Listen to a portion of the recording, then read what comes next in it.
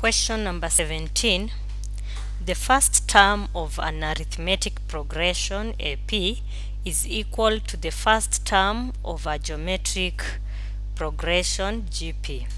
The second term of the AP is equal to the fourth term of the GP, while the 10th term of the AP is equal to the 7th term of the GP. Part A. Given that A is the first term and D is the common difference of the AP, while R is the common ratio of the GP, write the two equations connecting AP and GP. For any arithmetic progression, the nth term is given as A plus n minus 1 multiplied by the common difference D. And for the GP, the nth term is given as A multiplied by the common ratio R raised to n minus 1. So now with those expressions, we can be able to write two equations connecting the AP and the GP. We are told that the second term of the AP is equal to the fourth term of the GP. So the second term of the AP will be written as A plus 2 minus 1, which is 1, multiplied by D to give us D, is equals to the fourth term of the GP, fourth term, and the fourth term will be written as A multiplied by R power 4 minus 1, which is 3. Call this equation number 1. Then our equation number 2 is from the next statement, where we are told that the 10th term of the AP is equal to the 7th term of the GP. So the 10th term of the AP will be written as A plus 10 minus 1, which is 9, multiplied by the common difference D, is equals to A. We want the 7th term, so it is A multiplied by the common ratio power 7 minus 1, which is 6. Call this equation number 2, and we've answered part A of the question. Part B, we are told to find the value of R that satisfies the progressions. So we are going to solve these two equations simultaneously to be able to get the value of R. We can make D the subject of the formula in the first equation. We have D is equals to AR raised to 3 minus A. Then we substitute the value of D in equation number 2. So it will become A plus D, that is 9 multiplied by D, and the value of D is A R raised to 3 minus A, and this is equal to A R raised to 6. We can open the brackets to have A plus 9A R raised to 3 minus 9A is equals to A R raised to 6. Collect the like terms together. We have A minus 9A, which is negative 8A. So this can be written as 9AR raised to 3 minus 8A is equals to AR raised to 6. Now we can rearrange this to be negative AR raised to 6, then plus 9ar cubed minus 8a is equals to 0. Divide by a, divide by a, divide by a, and we divide by a because it is common.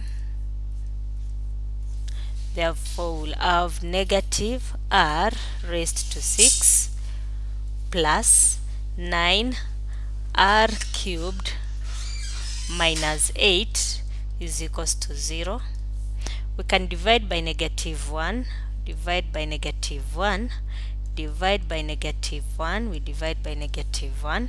So we have r raised to 6 minus 9r cubed plus 8 is equals to 0. It has formed a quadratic expression. So we can solve this as a quadratic equation. So it is a quadratic equation, not expression, where the product is 8 and the sum is equal to negative 9. So we are looking for two numbers whose product is positive 8 and the sum is negative 9. And these two numbers are negative 1 and negative 8. We rewrite the equation replacing negative 9r cubed with negative 1 and negative 8. So we have r raised to 6 minus r cubed minus 8r cubed plus 8 is equals to 0. Pair these and these ones.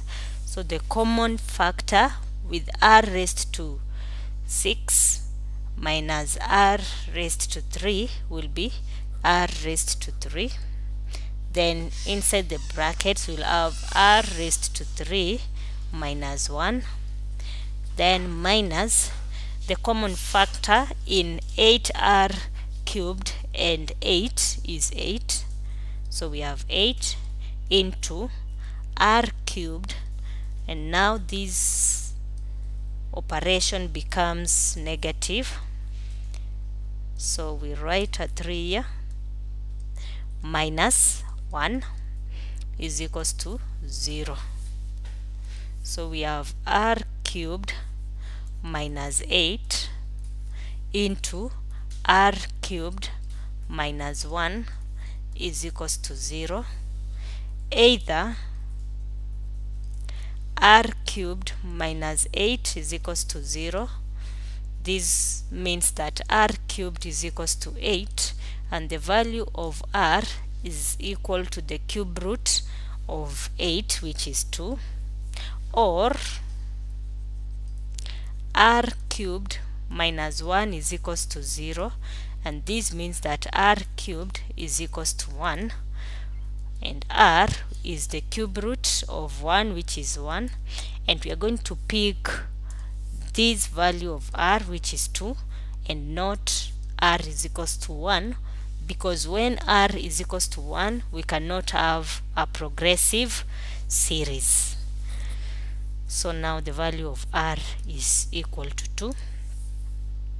Part C, we are told, given that the 10th term of the GP is 5120, find the values of A and D.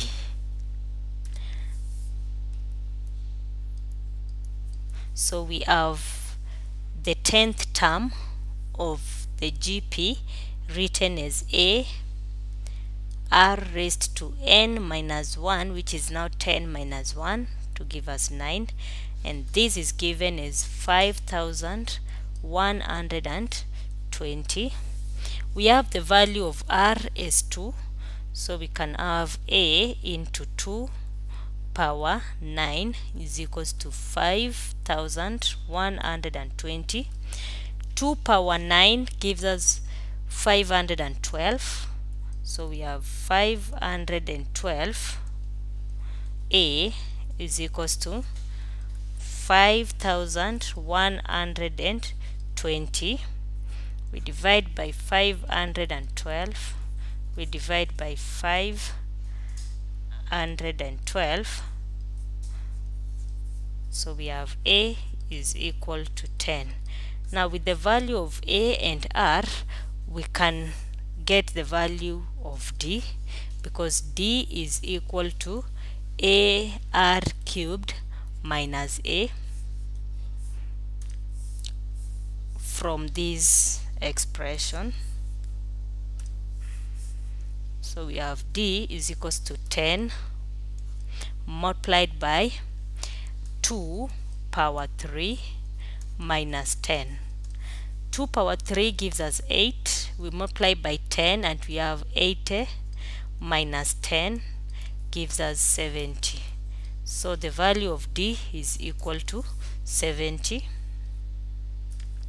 The last bit, we are told to calculate the sum of the first 20 terms of the AP